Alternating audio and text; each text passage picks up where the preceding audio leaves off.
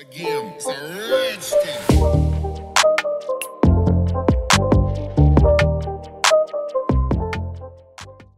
What is going on, guys? Welcome back. In today's video we're going to learn how to read and write config files in Python. So we're going to use a core Python module called config parser to read config files, to write config files, and then to do something with that config. We're going to use the example of a simple number guessing game, and of course this video is more targeted towards beginners. It's a very simple concept. It's a core Python library that we just use to create and read from files, so to write into files, to read from files.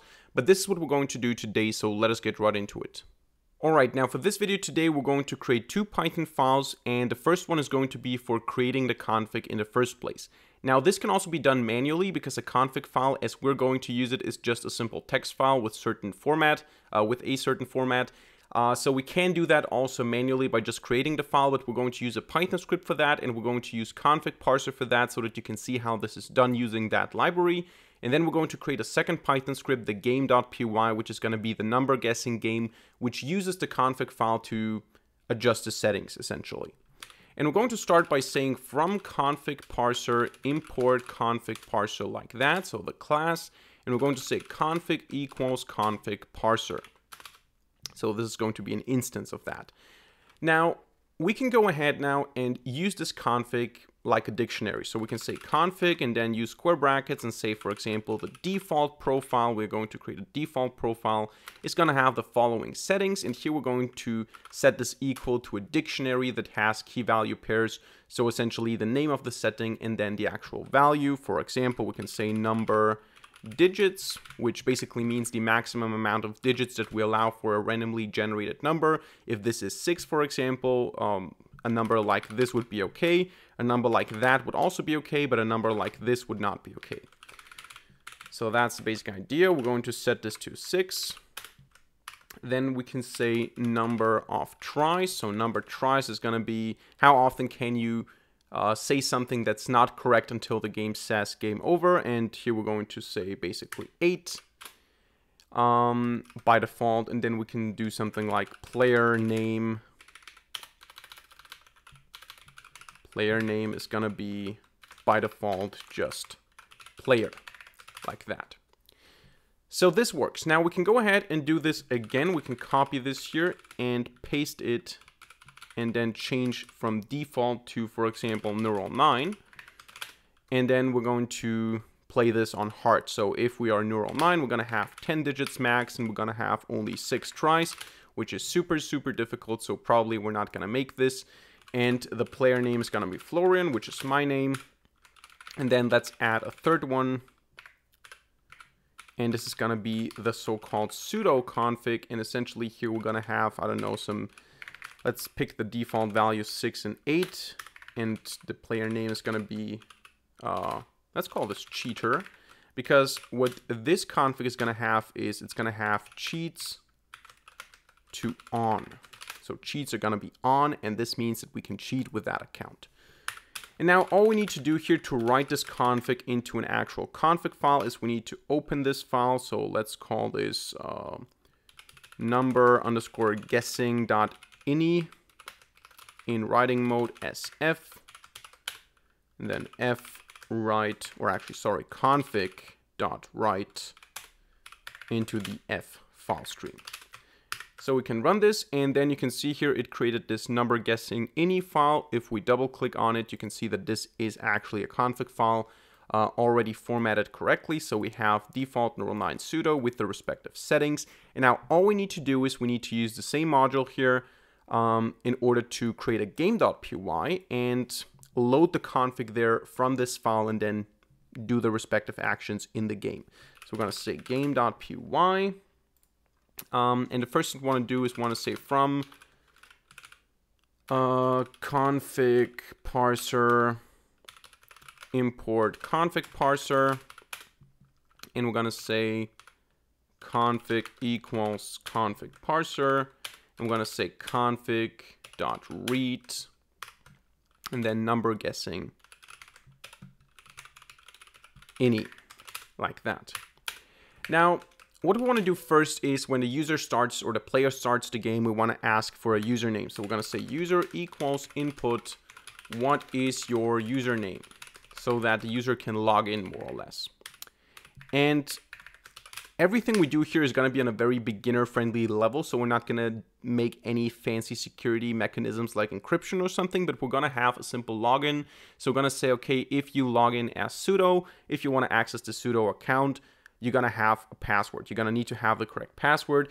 And again, we're not going to make this secure. We're going to have the password clear text in the file. It's going to be 12345, and it's going to be not encrypted, not anything, and we can easily, work around this issue, but still we're going to have it here just for the sake of demonstration. And we're going to say, okay, if the user is sudo, then we're going to ask for a password, and the password is going to be just input password. There you go. And then we're going to say, okay, if the password is not equal to 12345, then we're going to say print wrong. And we're going to just say exit 0, like that. So this is a very, very simple login. It's not about the login in this video. It's just about loading the respective user. And then we're going to say, okay, try to get now from the config file that particular user. So we're going to say, okay, the config data for this particular user is config whatever the user is. So like that, essentially. And if that does not work, we're going to say, okay, user not found. User not found, and we're going to exit as well. There you go. Now, in case we still have, in case this script is still running, we're going to be here with a config data being equal to the config of the user. And then what we can do is we can now get the respective values. So first of all, we're going to generate a number. We're going to say the number is, and for that, of course, we need to import random.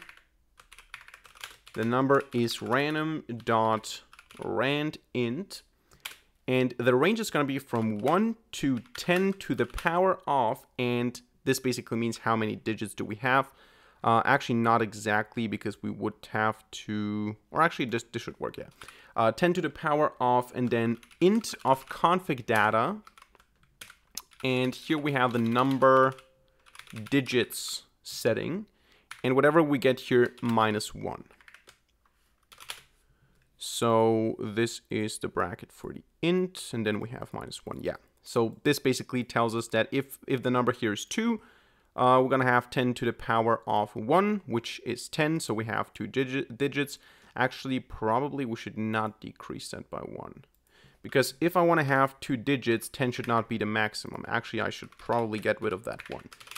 I hope I'm not talking nonsense here. But again, that's not the focus. So basically, we load using config data here the number digits. So we have it here for the respective user. And we do the same thing now for max tries. Max tries is going to be just int config data number tries. And then we're going to say tries is 0 and done is false. And then we're going to get into this typical game loop of while not done. And now we're going to ask for guesses. So we're going to say, okay, guess input guess, and this is going to be our guess. And we're going to say now, because this is the fancy command here for cheats, we're going to say, okay, if the guess is not a guess, but if the content of guess is equal to cheat, then we're going to check if we have the correct user. So if, or actually not if you have the correct user, but if this particular user is allowed to cheat. So we're going to say if cheats in config data.keys and config data cheats equals on, then what we're going to do is we're going to say print u1 the number was, and then whatever the number was, and then we exit. So we win the game just by doing nothing, just by cheating. Otherwise, we're going to say here, print, you are not allowed to cheat. And we're going to exit as well. And if the guess is not cheat, we're just going to assume now that it is a proper guess, so not any other word. We're just going to assume that the user is not stupid. And we're going to say, okay, if that's the case, we're going to say guess equals int of guess. So we're going to turn this into a number. And we're going to say now tries plus equals 1.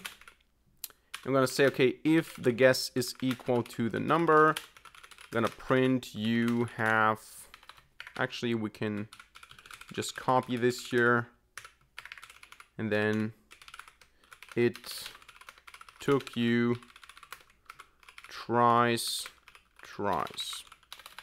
something like that. Otherwise, what happens is that we say, okay, if the tries now equal the max tries, and we are wrong, and we are wrong since we're in the else branch now, then we're going to say, okay, print you lost after tries, which will be obviously the max tries number. Exit 0, and we should also say the number was.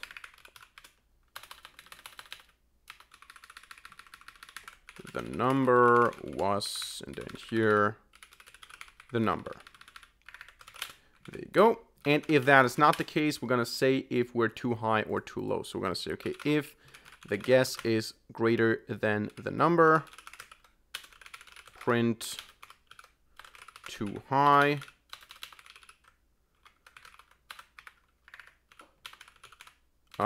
If the guess is less than the number. Actually, no, we can just say else because the case that they're equal is already not true. So we can say print too low. So that's the game, and now we can see how this works. I'm going to run this now, and we can enter a username. First of all, if I enter something that doesn't exist, it says user not found. Now if I enter default, I think I need to enter this in capital. Yeah, there you go. So guess is going to be, I don't know, 800, too low. Okay, 8,000, 100,000. I'm just going to enter some values here until we have no tries left. There you go. The value was 248,386. So we lost after 8 tries. Now, if I log in as default again, and now I say, okay, I want to have cheats. You're not allowed to cheat. Okay, now if I log in as neural 9, I can guess here as well. Now, in this case, I think now we should have at least the potential for the potential possibility for higher digit numbers. Now, where's the console? There you go. 1,000.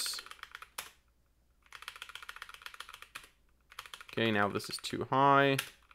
This is too low. Whatever, you know, I can just continue here. After 6 tries, I have lost since I now have a different setting here. And the interesting thing now is if I log in as if I now log in as sudo and I enter a wrong password, it's wrong. And if I enter sudo 1 2 3 4 5 and now I say cheat, you won, the number was whatever. So the main focus here is not on a number guessing game, even though it's also a nice exercise to do one if you're a beginner. The focus is on the actual config. So we have this config file here, which we created like that. Of course, you can do it manually. So now if I go ahead, for example, and change this here to off, like that, I can rerun the game, log in as sudo, and say cheat, and it's gonna say you're not allowed to cheat because I changed the config, so you can do that manually as well. But this can be quite useful. Whatever you're doing, you can configure connections, servers, profiles, whatever. This is how you can use a simple core Python module to get config, to read the config from a config file and to write it into a config file. So that's it for today's video. I hope you enjoyed it and I hope you learned something. If so, let me know by hitting the like button and leaving a comment in the comment section down below. And of course, don't forget to subscribe to this channel and hit the notification bell to not miss a single future video for free. Other than that, thank you very much for watching. See you in the next video and